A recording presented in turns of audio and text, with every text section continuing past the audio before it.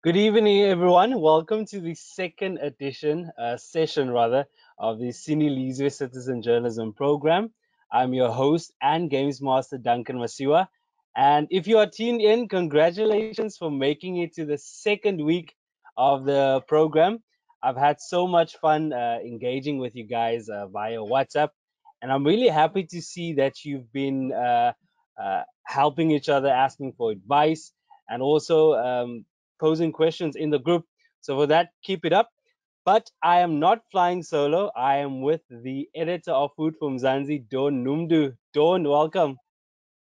Thanks so much for having me with you this week, Duncan. It's great to be here and to be connecting with Team Sinelizwi again. I know that there are a few front runners, so congratulations to those players, and I hope that everyone else will be catching up very soon.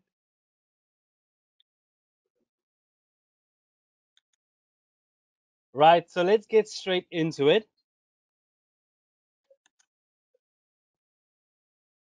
So we kick off with what is news. I know that you guys have been asking a lot in the group. When are we getting started with the work? I'm so excited. So I'm happy to see that you guys are quite eager. So let's kick off with what is news. So news is factual reporting on an event that is meant to inform and in people, and in this case your community, and it is considered valuable information that is significant and interesting. And two things about news: it has to be objective, and it has to be concise and clear.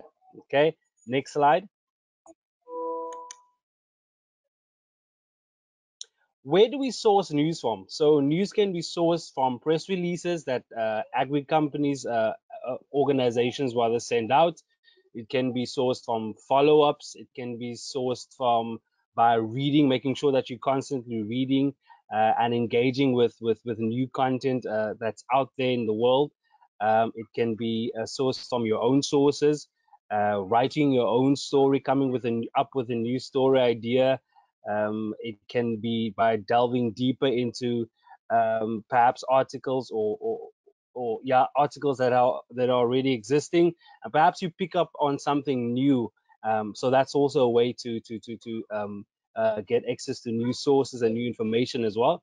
Then of course your context that you build up while as you are growing in the industry, and then of course specialization beats, and this is what we call when you are responsible for a certain perhaps industry in agriculture. I would say animal diseases. Okay, so if you're responsible for that industry or that part of the industry, then you will of course then build up context in that part of the sector. So that's also another way to source information and making sure that you stay ahead of what's going on in that specific part of the sector. Dawn? And so the thing that I want to share with you today is ways for you to be more aware of what's happening in your town. And I'm sure there's a lot going on, and COVID-19 is top of mind always for most people. But there's a lot more happening that you can find out and know about by talking to people. So it's important for you from the very start to keep your ears and eyes on the ground and to find out what's happening in your community. You can also do this by visiting the local government office and also attending community meetings and possibly also attending council meetings to find out what's happening in terms of financing, what's happening in terms of roads that are being built, what are some of the other plans and projects that the municipality, the local municipality is doing? And in that way, you're also engaging in some of the projects and things happening within your town or community.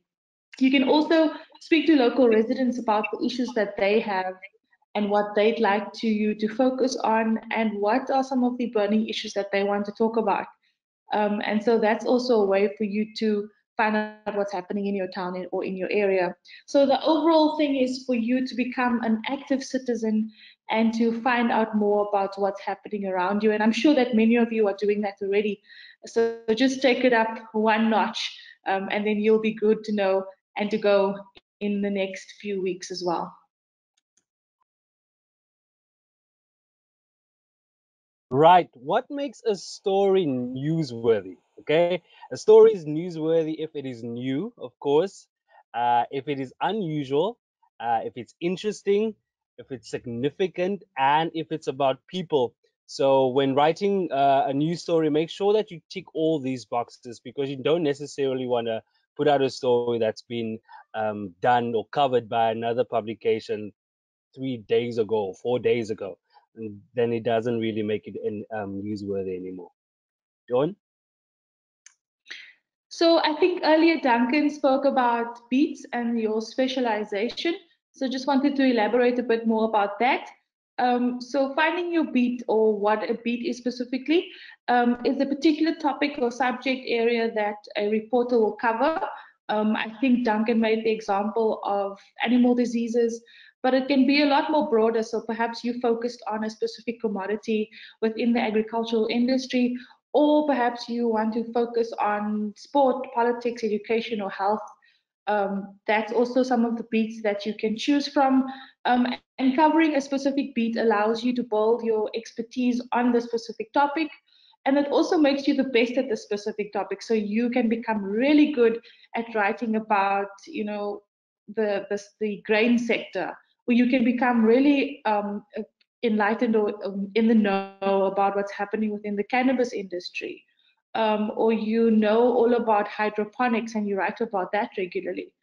So there's different sectors or what we now refer to as beats that you can write about within the agricultural sector, but more generally within journalism, you can also follow a specific beat that is of interest to you, whether it be sports, whether it be politics, whether it be education, or whether it be health. So I think it's important to find your beat early on and find out what makes you tick and stick to it for a while. And maybe you want to explore other areas and other options and other sectors that you also want to write about. But find your beat and find out what makes you tick.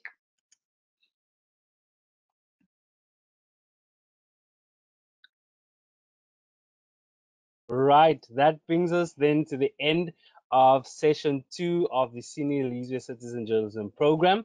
And right after this, I will be dropping you some notes on tonight's session, just to give you some examples, and really, really delving more into it.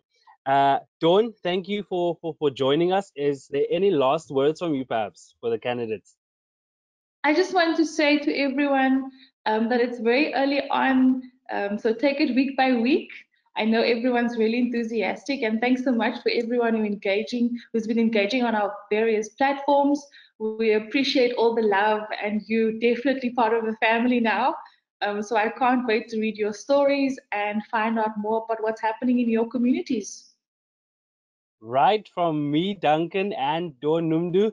Have a great week and ciao for now. Until next week's session. Bye. Bye.